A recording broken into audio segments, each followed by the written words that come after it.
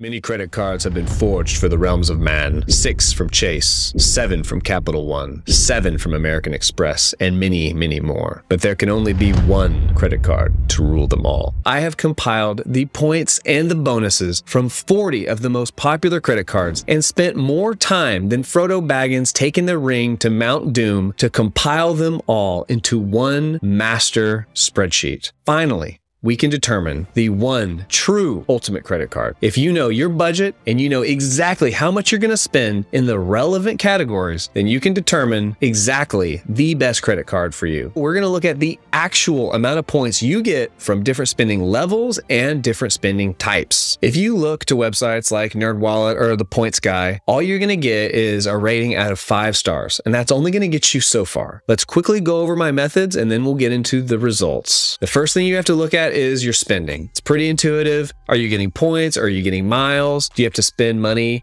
at specific stores? Is it rotating categories? Do you spend money for gas or restaurants? This is the type of thing we want to look at. The second source of points I want to look at are the annual perks. Are you getting global entry pre-check for free? Are you getting lounge access? Are you getting certain memberships for free? All of these things are going to add value and they have to be taken into account. The third source of points I want to look at are sign-up bonuses. Are you getting a big chunk of points up front? Are you getting all your points matched in that first year? This is another source of value. It's mainly going to come into play if you're looking at churning your credit card, but it's something we're going to look at nonetheless. As an example to illustrate the different kind of points per dollar spent categories you might see is the Prime Visa. With the Prime Visa, you get a minimum of 1 point per dollar spent, but you also get 2 points for gas stations, 2 points for dining, 5 points for shopping at Fresh or Whole Foods, 5 points for all Amazon purchases, and 5 points for Chase Travel. Another really important feature of this spreadsheet is the user profile section. This section allows you to take into account different spending habits that you might have, different memberships that you might utilize. That way, credit cards that you're not going to get advantages from do not factor into the point total. For instance, I've got a 0 in the Clear Plus section of the user profile for the American Express credit cards.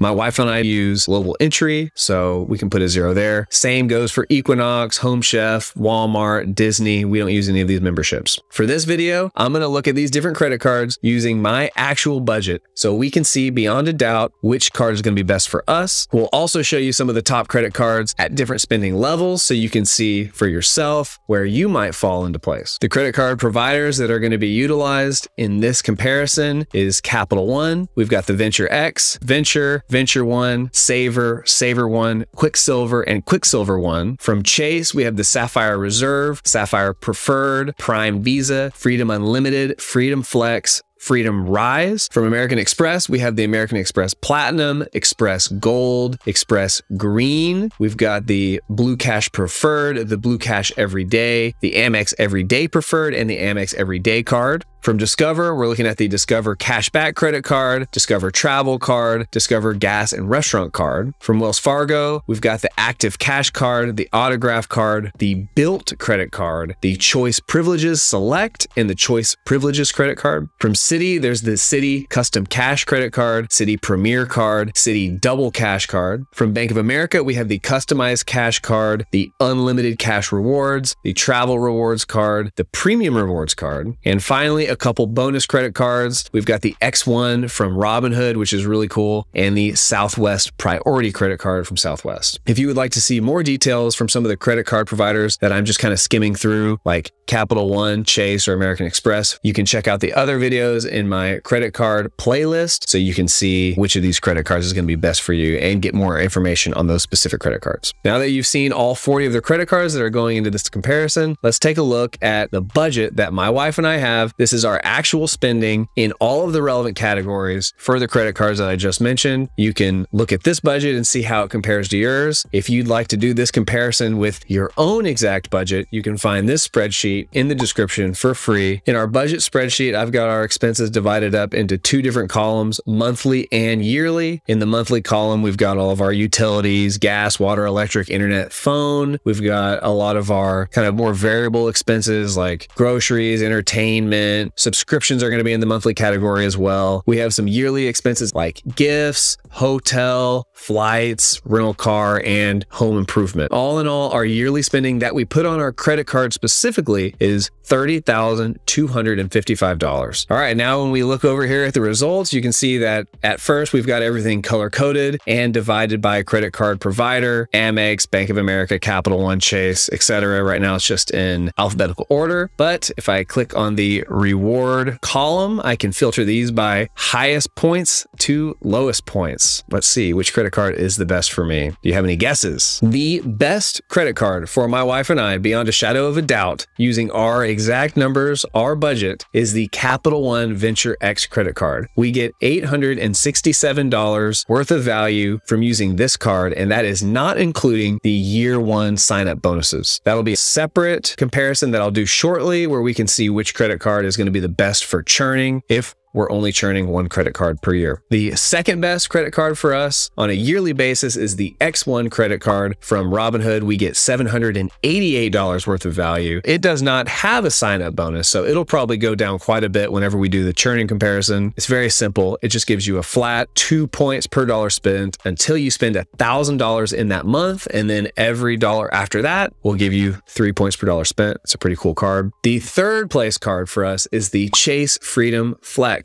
This is one that's pretty surprising. We typically do not like the Freedom Flex card because of the flexible categories, but at our spending, the numbers don't lie. That is a solid credit card. And you can see there is a theme here. A lot of the top credit cards here are Capital One, and most of them are Chase. Chase really delivers very, very strong credit cards. If you go with Chase, it's very stiff competition. Definitely want to check out my video in the credit card playlist that shows which Chase credit card is the best at different spending levels and different spending categories. Now that we've seen the top 3 credit cards for my wife and I, let's take a quick look at the number 1, the Venture X card, and see where some of these points are coming from. Here we can see the Venture X. At first glance, it looks pretty rough with a $395 annual fee. In most cases, this would scare me away from this card. But when you look at the annual bonuses, you're in the green by $130 every year because you get a $300 annual travel credit, you get a $100 anniversary bonus, you get lounge access. When I fly, I like to get to the airport early and eat some food. So I definitely benefit from having access to the lounge where you can get as much food as you want for free. You can even bring some out to your family. Global entry and pre-check we utilize. And then of course the sign-up bonus, that only counts for year one. We'll get more into the year one bonuses shortly. Thanks for staying with me this long. If you are finding this valuable, please smash the like button below. My first goal is to help you make more money and save more money. My second goal is to monetize this channel in the first year. Thanks for the support. The points for spending is pretty simple. The vast majority of your points, you get 2 points per dollar spent, but the more you spend on flights and hotel and rental in the Capital One portal, you're going to get a lot more points from those two sources. The final comparison we're going to do is for churning credit cards. Churning is where you open up a new credit card, you take advantage of the sign-up bonus, and then you close the card or downgrade to a free version of that credit card. For this analysis, I've gone through the user profile section. I've put a 1 in the category for first year only. So now it's taking into account all the different sign-up bonuses at my spending levels. Let's see which card comes out on top. I can filter the reward by most points to least points. And once again, the Capital One Venture X comes out on top. So looks like for my wife and I, there is no debate. The Venture X from Capital One is best for a yearly user and that year one sign-up bonus. It's a no-brainer. In year one, we get almost $1,700 in value, $1,692. Second place, we have the Chase Sapphire Reserve at $1,608. And in third place, we have the other Capital One Venture card at $1,487. Chase and Capital One are going head to head. They're neck and neck as they compete to get as many users as they can, and they are making it tough. There are so many good bonuses and so many good points that you can get from these two credit card providers. The one card to rule them all is without a doubt the Venture X credit card. Most points on an annual basis and most points for churning on that year one sign-up bonus. That card is just unbeatable. The only way to know for sure which credit card is the best for you is to do the math. If you want to use my spreadsheet to do analysis using your own budget, you can find a link for my spreadsheet in the description below for free. Or if you do not share my love for spreadsheets, you can check out the other videos in my credit card series where I look at some of the more premium credit card providers like Capital One and Chase, like we saw in this video. I analyze these credit cards at different spending levels, different spending types, and different user profiles so you can get an idea where you fit in and which credit card might be the best for you. Until next time.